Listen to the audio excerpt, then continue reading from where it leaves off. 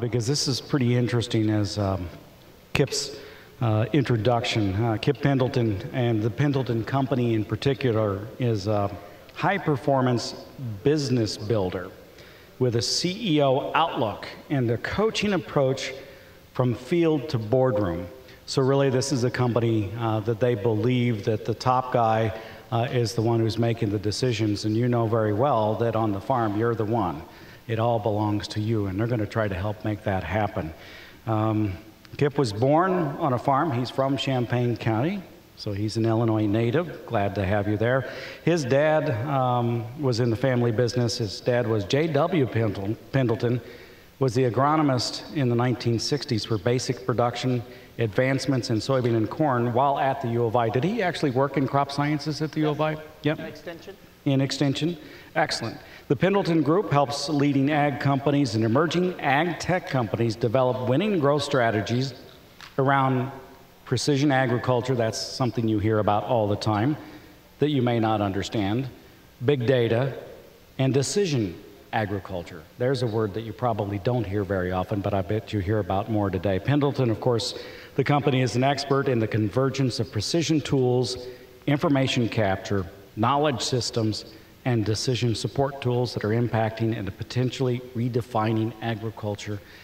From my perspective, where I sit as a farm broadcaster, big data is a snowball that is rolling really fast. And if you don't get on board, you'll just be swallowed up one way or the other. So it's kind of time to understand what data is and how it works and how it comes off your farm. I think Kip Pendleton's going to help us do a little bit about that. Kip, they're all yours. Give him a nice warm welcome, please. Now, can you hear me okay? Is my mic on okay? I thought I would walk a little bit in case any of you are getting tired. I can come over and kind of nudge you and say, well, hey, pay attention. No, it's good to be home. This is home for me. I was born just east of Urbana, about out by Mayview. If you know where Mayview 150 is, there's a little cemetery there. Our farm was about a mile south of the Mayview Cemetery. So it's good to be back here. I'm going to talk for about 25 slides on changes that you can apply from a technology standpoint that'll increase your yield or increase your profit. Some of these things, some of you are ready to do. Some of these are things that you can do. And for some of you in the group, you might not do them at all, but we'll talk about that. First of all, I work in the family business. Both my folks are from the farm. My dad was at the University of Illinois and then the University of Wisconsin and USDA, and then did international work, was the Director General of Erie in the Philippines and Ecrostat in Nigeria. So I kind of have grown up helping people improve yield. So let's talk today about improving it here. These are a couple of slides from, it could have been the Illinois Soybean Association, I'm not sure. We kid Dad when we see this picture on the left with the hat on. We called him Indiana Jones, and of course being from the University of Illinois, he said, you can't call me Indiana Jones, you got to call me Illinois Jones. So some soybeans there. This is, maybe many of you went to the agronomy days or still go to the agronomy days. The other picture that's up there right there is the horse's ass. Technology used to be the width of a horse's rear. And we went to 30-inch rows because we didn't need the width of a horse's rear anymore. So my dad did a lot of things in technology. I've kind of always moved to that perspective too. So I'll talk a little bit about some technologies today. So first, let's talk about some products and some evolution. I watched in the breakouts, you guys are an active group and you're able to answer questions really quickly. So here's a short 4-question quiz. So what's that? Etch-a-Sketch. Now been replaced by, what do all the kids have instead of an Etch-a-Sketch? An iPad. What's that? 5 spindle. I showed a group the other day of that. It was a little bit younger maybe than this group. They had no idea. They said, what is a 45?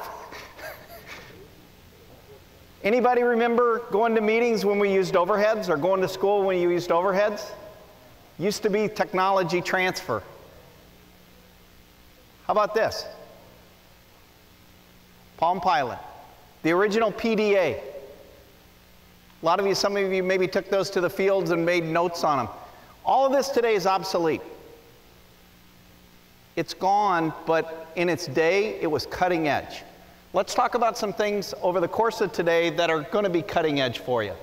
First of all, if you like to follow technology, go Google Ag Funder, all one word, newsletter. Every week you'll get a note about the latest and greatest technology that's just been funded. In the last 3 years, $11 billion has come in to fund new ag tech companies. $11 billion. And by the way, these slides will all be posted on the website, I believe. So you can take notes, but you'll also be able to access these later. Last year alone, there was almost $5 billion put in, which was almost twice what had been put in the year before. Really fast rate. One of the things, I don't have a pointer, but if you look on the screen side, it's the kind of things that you should be interested in. It's food e-commerce, it's irrigation and water, it's robotics, and drones. So that's innovation that will be coming soon to you in Illinois. Not sure if, right offhand, if there's any Illinois companies on here. But this is technology that will come to the great state of Illinois and the great agriculture of Illinois. So I mention this because this is kind of the preview of some things that are coming. But what you're doing today will prepare you to utilize these technologies. So Gartner hype cycle, when you see 527 companies, you go, boy, they're not going to all make it. And they won't.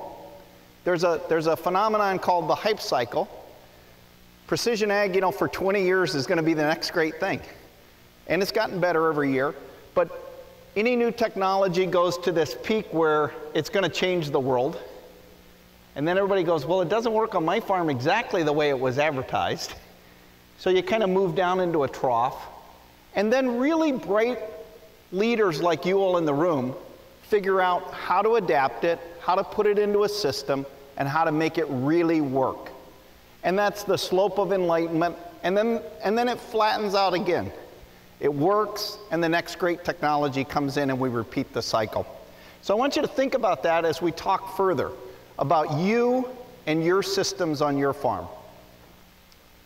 So first, my dad's still alive. He lives in Champaign. He's 94 years old.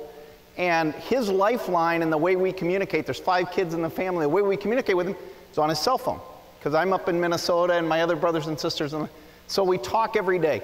He lives in a retirement home in Savoy, Illinois, assisted living, and they have a big table like this. Where he has breakfast. When I first started in agriculture, I would go to Shelbyville, Guy's Steakhouse. They had a great big table. And I worked for Pioneer then, and everybody goes, you got to go have breakfast at Guy's and sit at the liar's table. And I had no idea what the liar's table was, but I learned quickly. And it was where farmers exchanged information. And, of course, the first guy who talked never had a chance, right? But it was a great place for stories. Well, my dad still has one of those. And so I'm talking to my dad about a company called Spensa Technologies. They're out of Purdue. Everything is delivered on an iPhone or an Android if you have an Android. But it shows you the information for scouting, shows you everything. And so I'm showing these 8 guys sitting around the table this information. And they were and half of them have farm ground in Illinois, or involved in family farms, or their grounds being rented. And they said, how could we do that? I said, it's simple, it's just right on your phone. And they all got out their flip phones like my dad. You can't do that on a flip phone. So first thing I'd say is, if you still have a flip phone, you can do what my dad does. You can talk to people. But some of what we're going to talk about from here forward, you can't participate in. Smartphones are really, John, we were just talking about this, it's the computer on your hip. We used to all wear vice grips on our hip. Now we got computers or smartphones on our hip. So your system starts with your phone. As you farm, I want to talk about 2 groups. I think there's kind of 2 farmers across the Corn Belt. There's maximizers. I want you to think about this. There's maximizers. You kind of have a standard farm plan and you focus to get it done. How many of you in the room are maximizers, do you think? Okay. Then the rest of you are this. Are the rest of you optimizers? In other words, you're putting a plan together for the land and you're focusing on getting it right, and it's not one size fits all, it's many sizes fits the situation. As you look at challenges today from, boy, how am I going to get more spending less? You can't be a maximizer. You have to move to be an optimizer. So think about that as we move forward, because some of the tools and systems we're going to talk about are not necessarily focused on being a maximizer, because a maximizer is go as fast as you can doing a standard operating procedure across your land. An optimizer is being specific for that ground. And I'm from Champaign County, right? Ground isn't different there at all, right? Wrong. Every piece of ground has variability. Some has more,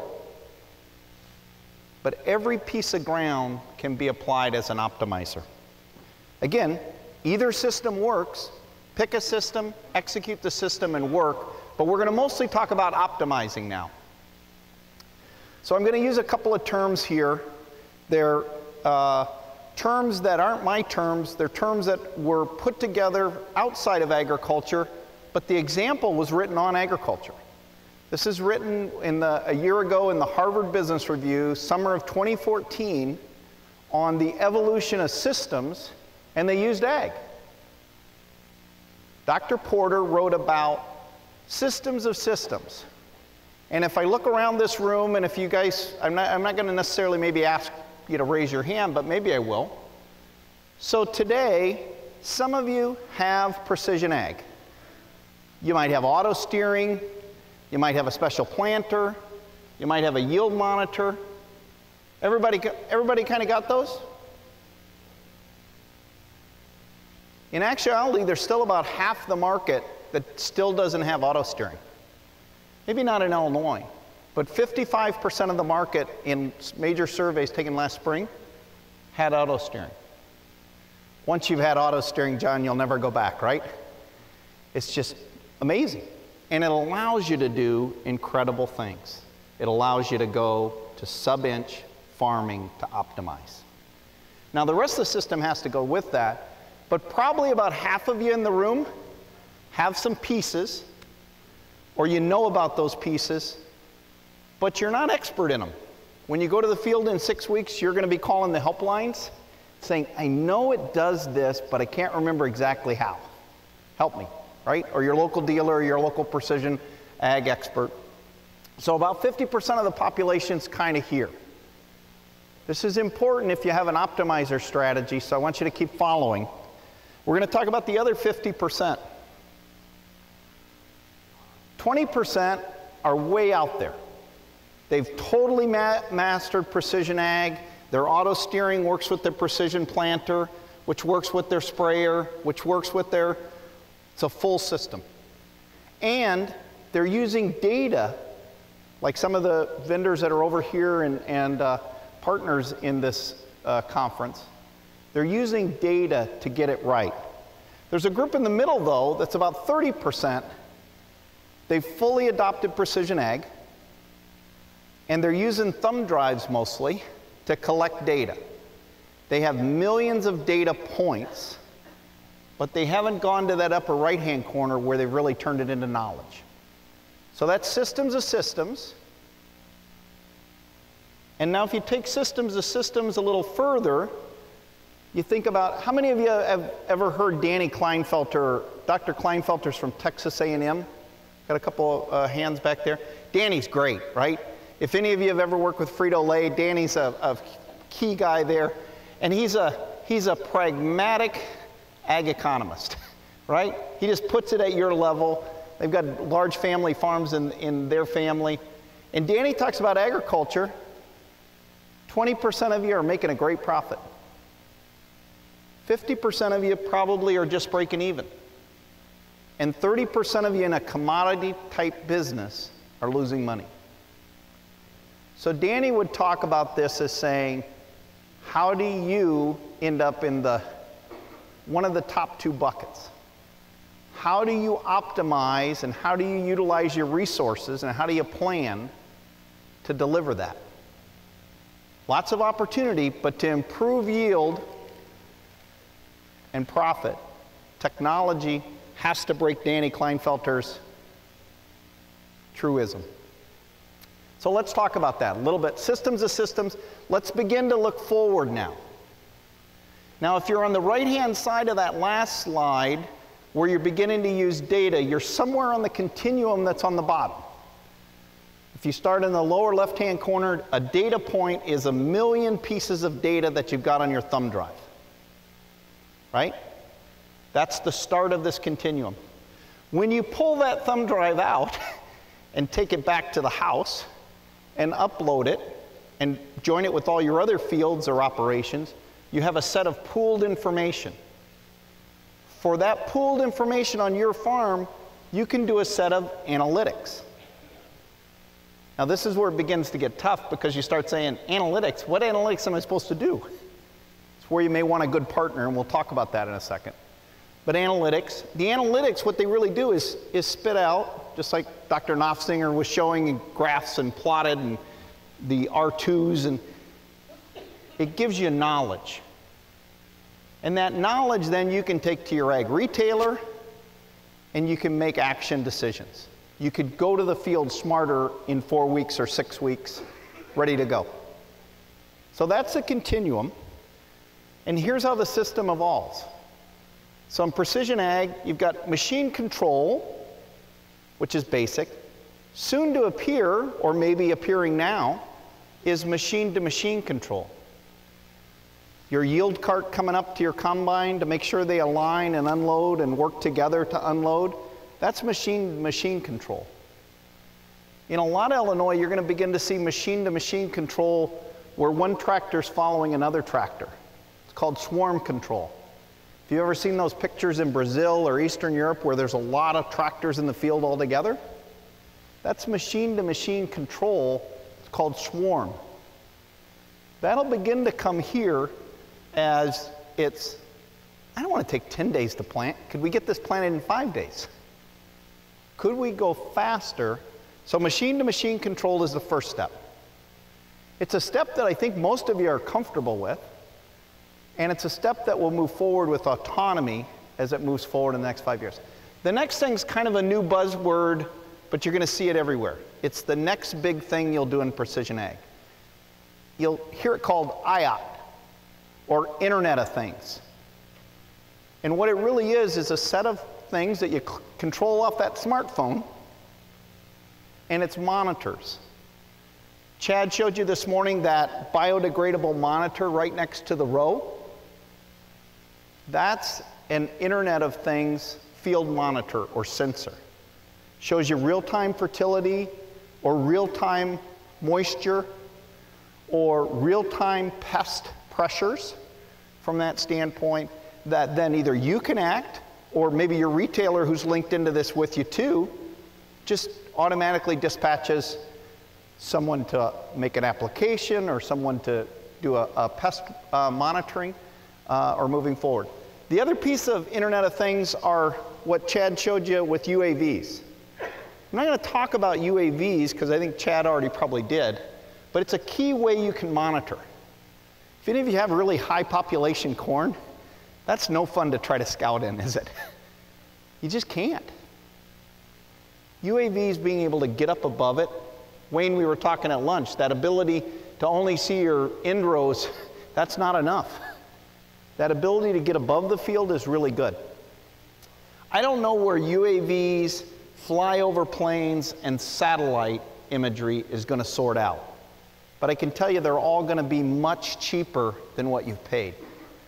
There are new satellites out there now that put what they call doves out, or shoebox.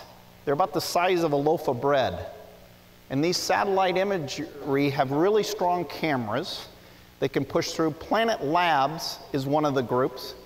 but they can very quickly scan the whole Earth every day.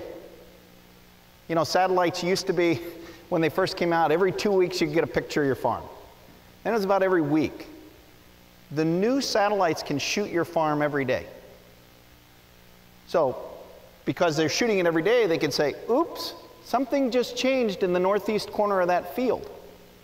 And you get an alert on that smartphone saying, hey, there's an issue. Or maybe what you do from a satellite standpoint is you have an agreement that if it changes at all, or changes more than 5%, send me an image. I'll buy that image. You don't have to any longer buy a full year of imagery. You can buy bits and pieces of imagery at cost-effective areas. So Internet of Things, so again, more data, more pieces that are going to come together to help you manage your fields. Then you're going to need, with all this data, unless you're incredibly talented and you're a data scientist yourself, you're going to probably need a good partner. Several companies, some of them I'll talk about in a minute, but decision support systems. Your seed provider today, Climate, might do it with Monsanto. Encirca might do it for you with Pioneer. Or there's a number of unique groups that are totally and only focused on decision support systems. I'll talk to you about some of the things I like about them.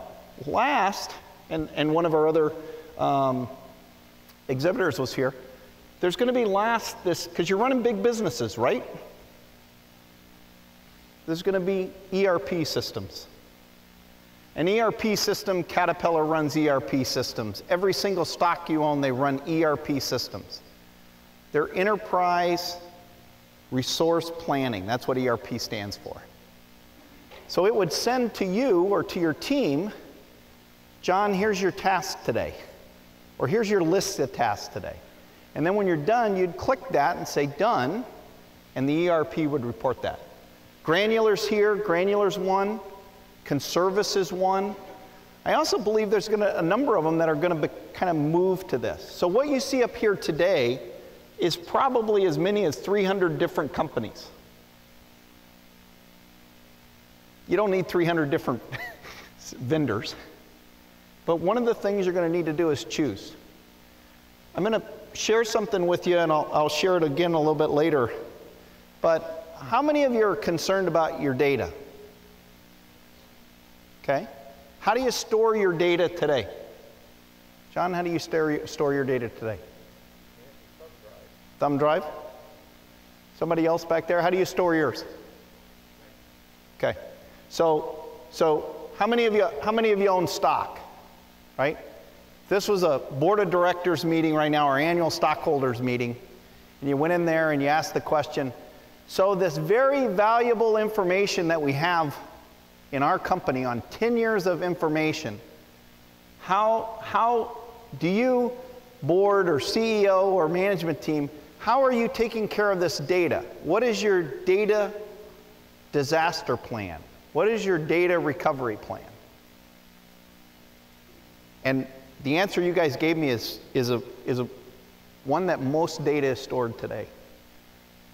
Anybody ever met Steve Cubbage from Prime Meridian? Steve's over in Missouri. Steve's been doing this about 10 years. He's got a really good large farmer, 10 years of data. The information was locked in his shed, in a drawer, locked.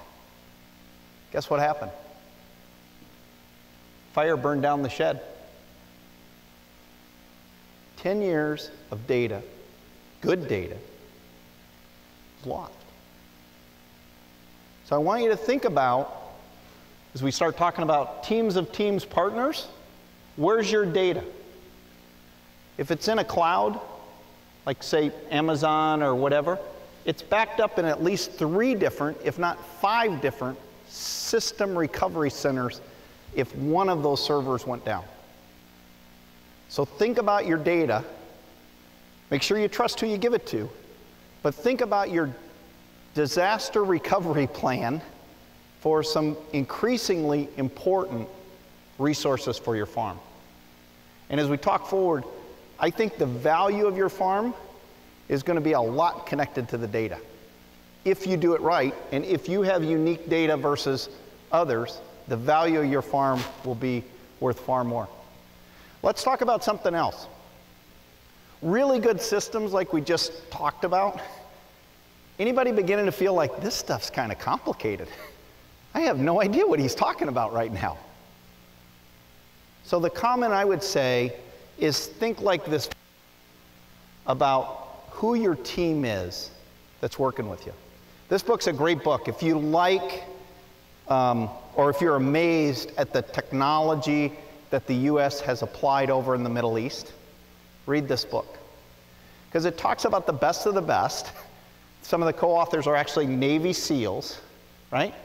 So they talk about how they had to change their plan to be able to meet the challenges of Al-Qaeda and now ISIS. Really bright Navy SEALs, and somebody with a garage door opener or cell phone and a dirty bomb was taking people out. So they had to change. And you read this book, and it's units of 5 or 6, just like kind of that you're sitting at the tables here, and how they're able to adapt. Kind of sounds like when the planter breaks down in spring, right? You got to move some seed, you got to get somebody there, you got to get it fixed, you got to get going again. Teams of teams are really going to be ever important as you get more and more sophisticated with systems. So as you begin to make decisions, who's your supplier for decision support? Who's your precision ag specialist you work with? Who's going to support you to make sure you keep going? Because here's some of the things to consider. A lot of you in the room are probably what I'd call owner-operators. You own your farm, you operate your equipment, you know exactly what's happening. And that's kind of how you've always done it. As this increases in complexity, the greatest value to you may not be sitting on the planter or in the combine. It may still instead be owners with operators. Having somebody running the planter and you're able to see it, which you can do pretty easily with a lot of the technology now, remotely.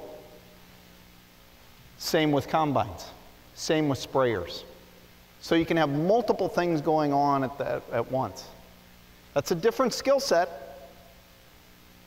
leading and managing operators. The other area a lot of you may already do, right? You're managers for owners. Illinois, last I saw, is about 55% of the ground is absentee kind of owned, it's farm managed. So you've already kind of been doing that. Think about if you could supply that information to your farm management or as a tenant to the owner, landowner. Think about how you can differentiate yourself from the rest of the room. So if you're moving across this continuum, you're better able to do that. Some of you are going to say, look, I don't get this. And I don't think over the next 10 years I'm going to get this. So I want to get a really great trusted advisor. And I'm going to count on them to turn information over to me and really kind of hold my hand on precision ag, hold my hand on decision ag, and say, here's the recommendations, and then I'll go talk with my retailer. Or maybe my retailer is that person that's going to do all that. But this trusted advisor, and remember that ag funder, the $5 billion? Robots and autonomy will happen in the next 5 years in agriculture. Now, will you have little robots that'll go down the field and it will stab a probe down through the root instead of a herbicide? Maybe, maybe not. But some of you in the room, the first one of those available, you'll have it. It'll be the next drone toy you gotta have, or you gotta try. And it might be more cost effective than what you do today. So let's talk about some companies to be aware of. Some of them were here. Some of them you could talk to today, or write them down and talk to them sometime this spring. But here's some companies that I really like, and I'll talk about a number of companies here, but companies you should think about and look at. So one is a group called Farmers Business Network. Anybody belong to Farmers Business Network in here? Okay. So Farmers Business Network is what you'd call a disruptive company. not to its members, but to industry. It talks to the industry, and it disrupts a little bit like Uber and Lyft. Now, Uber and Lyft are taxi companies. Anybody ever taken an Uber or Lyft? Once you add that to your smartphone, you'll never ever take a taxi again. The Uber, you put it in, it shows up where it is, it tells you how many minutes it'll be there, and you can watch on the screen and you can see the taxi come right to your front door or wherever you're at. Lyft does the same thing. I was just in Atlanta Sunday through Tuesday. Got an Uber from the airport into downtown Atlanta, $18. I took a regular taxi back because there was one when I walked out of the hotel, $32. I talked to the Uber driver. He says he makes $41 an hour delighting people with his service. $41 an hour. Uber and Lyft are two companies that aren't yet setting their sights on ag, but could. Because in their real heart, they're logistics companies. If we're one big supply chain in agriculture, one of the logistics companies that is scaring the heck out of FedEx is Uber. The other one that's scaring the heck out of people is Lyft. General Motors just put $500 million into Lyft to just be able to access their software. That's pretty amazing. Logistics companies that might supply things to you or help you with your logistics. Remember, if you switch to an owner-operator and you're kind of moving things about, what you may be moving about, you might not own. You might move something else about. But what's amazing about FBN, it's about $500. What's amazing about Uber is it can be as half the cost of a taxi. They're really simple. They just go off that smartphone. You have a growing community and you talk to people who are in FBN, they love it and they'll tell you about it. They create analytics, all the shared data. You put your data in and I put my data in, and pretty soon you go, wow. Remember that analytics thing I mentioned? It's like, do you know how to do analytics? They are world class at doing analytics. To bring that forward, the analytics create what's called benchmarking. Here's the county average. Here's where you are, here's where somebody else is, or here's where you are in this field. The ability to bring that forward is what FBN can do. It's pretty neat. They are also beginning to source ag products and look at ag products. They're also beginning to make kind of markets for products with people, and they're beginning to look at handling those logistics. So FBN is one company. Will a company like Monsanto with climate allow them to ultimately win? I don't know. Or in Circa with the new Dow DuPont, whatever it'll be called. But it's neat companies. You benefit because this is stretching and a little bit out of the box, and you benefit because, man, this is pretty convenient. That cell phone I have now does a lot of things. Another company, it's here, some of the groups here, I know this company, I've known this company since about 2009. They are the biggest ag decision support company, I think, in the world. They started in Winnipeg, Canada. They expanded over to Russia and Eastern Europe. And now they're in Brazil and Australia, and they've just come to the United States. So if you looked at that earlier slide and you said, oh my God, I'm getting a headache. All those things Kip's talking about, I don't know, I can't begin to think about how to do all that. What's interesting about Farmer's Edge, they'll do all those things for you. They'll turnkey with you.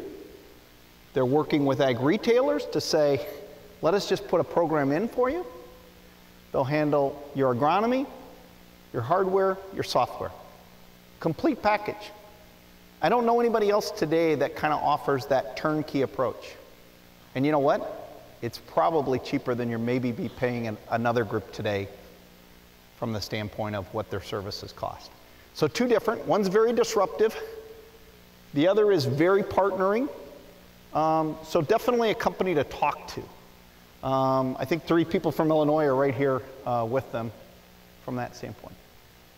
If this were agronomic and I was doing one of the breakouts, I would have talked about 3 things. I would fertilize my soybeans, which I heard in 2 of the breakouts. I would probably change my plant population, and I would look at multi-product things. Corn in these planters show a 15 bushel per acre advantage. Soybeans show a 7 bushel per acre advantage in the work that Kinsey did with Beck's hybrid. So unique opportunity. Maybe economically you're not ready to buy a planter, but by all means watch this technology. I think it's one that will maybe be available from others, but it fits the whole system of being an optimizer. The other group, I'm going to kind of flash through 3 slides. Most of what we do in ag is agronomically focused, right? We build crop plans or, season agronomic plans. There's a group that was over here called Ag Solver. Ag Solver is a group out of Ames, Iowa. Really bright group that came out of the Iowa State University. They focus on building an economic plan. We got any bankers in the room? Your banker will love these guys, because they'll help you build an economic plan of not looking at what'll yield the most, but where should you invest to get the greatest return on investment across your field. So you start there, and then you build an agronomic plan. The neat thing about Farmer's Edge and Ag Solver is they both have guarantees. If Farmer's Edge can't get you what you expect, they have a guarantee for you. They'll go through all that with you. Ag Solver, same thing. They have good, better, best kind of layers. The base, about $1,000 some. If they don't find $5,000 in working capital for you, savings, it's free. Now, I'm an ag econ major, but to me, even that makes sense, right?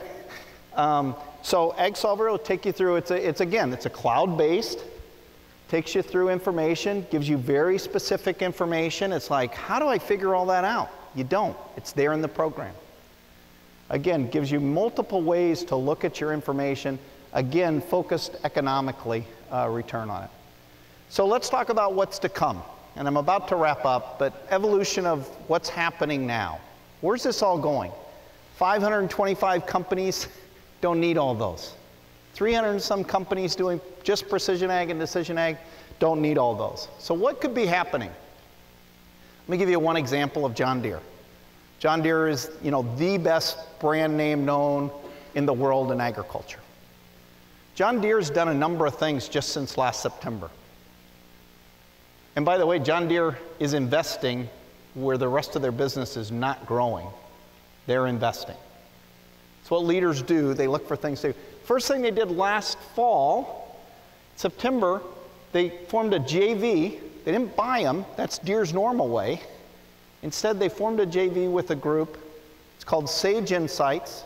The underlying group is called D2NK. They did amazing things starting around 9/11. High-grade communications, high secure information flow. They've worked in the oil and gas industry. They're a very interesting group. Deere's formed a JV with them. They have 90-some developers out in Denver putting things together. It's a very interesting group. In October, November, they acquired Precision Planting just down the road. And I should say they acquired part of Precision Planting. They acquired the hardware piece while they left the software piece with Monsanto. They formed a partnership just because there's 2 pieces. That is a huge step forward for the industry as far as how do I get this information flow and how do I manage this and how do I do this? So if you've got Deere, if you're trying to figure this out, you're going to have a lot of solutions fast. If you're not comfortable where that solution comes from, there's other options. But they're moving fast. The other thing they did the exact same week is they bought Monosem. Anybody know who Monosem is? Yeah. They are the precision planter for Europe. And if you go out to California in the Central Valley, the stuff that plants that little, you know, those real little seeds, it's a Monosem planter. So, don't know if you guys will ever have Monosem planters or need them, but it's an amazing piece. Even though it's French, it's an amazing piece of technology. Just a joke, just a joke. But they did that, and then they just announced two other things. They announced a prescription agreement with Agrion. Agrion is the biggest single platform within agriculture for ag retailers and for food companies. And Centera. Nobody knows Centera, but you're going to know Centera. If you have a UAV and you want to do something in the UAV, remember that name. Centera is a small group out of Minneapolis, group of 3 farmers out of North Dakota who over the last 30 years have had 8 really successful software supply chain companies. They will take that imagery work and create a supply chain to you of exactly what you need. So that's the Deere kind of constellation of just how they've reached out to work with you. Here's the last kind of piece I want to leave with you. Food companies are going to reward optimizers. They're going to reward people who have that decision support information. It started with Unilever over in Europe. It's coming to the US, and all of these companies have standards in place by 2020. This is 2016, right? By 2020, they want to work with those people who have data.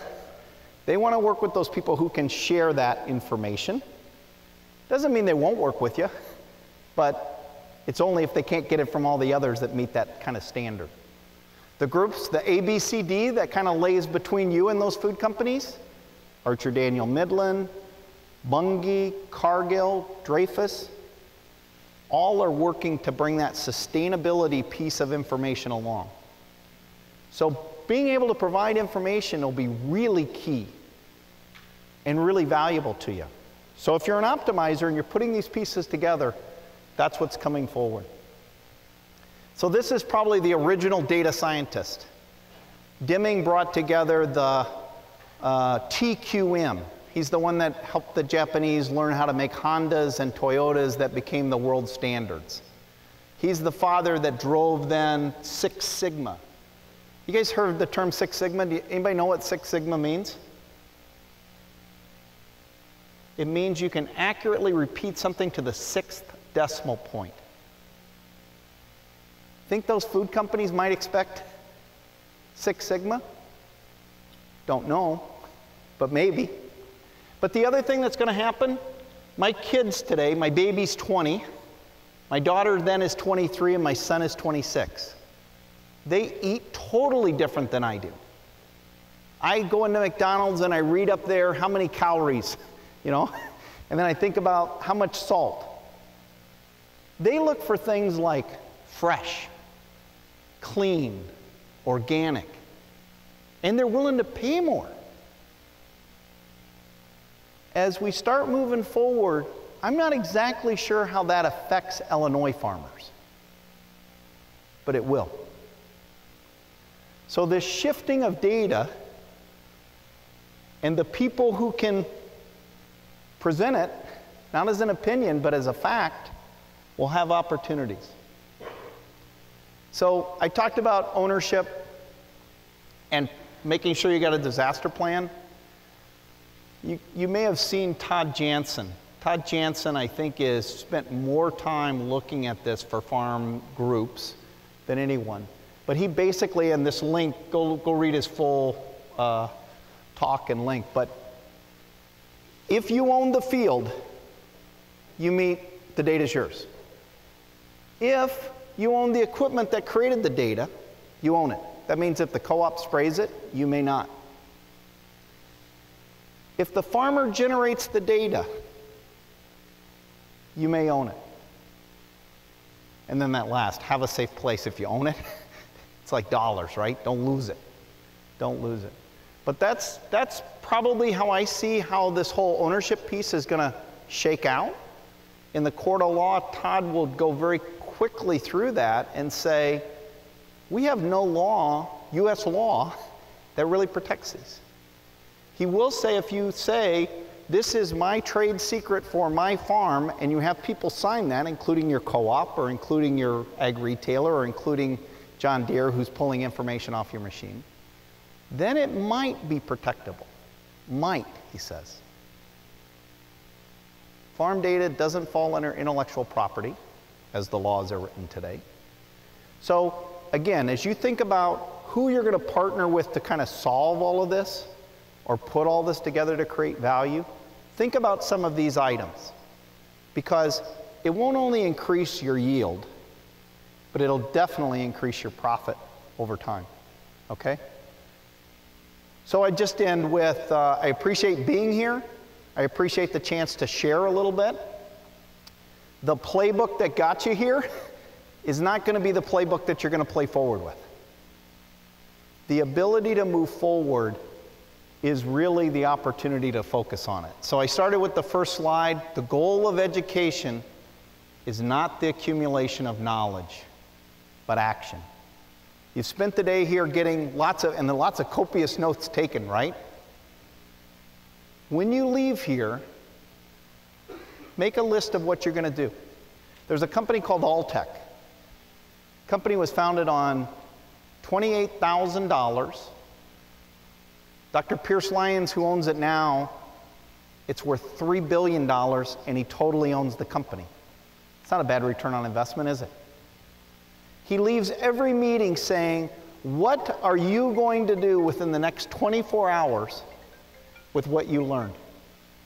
What are you going to put to work? So I would just end with, thank you very much, and good luck with your action list for between today and tomorrow. Thank you very much.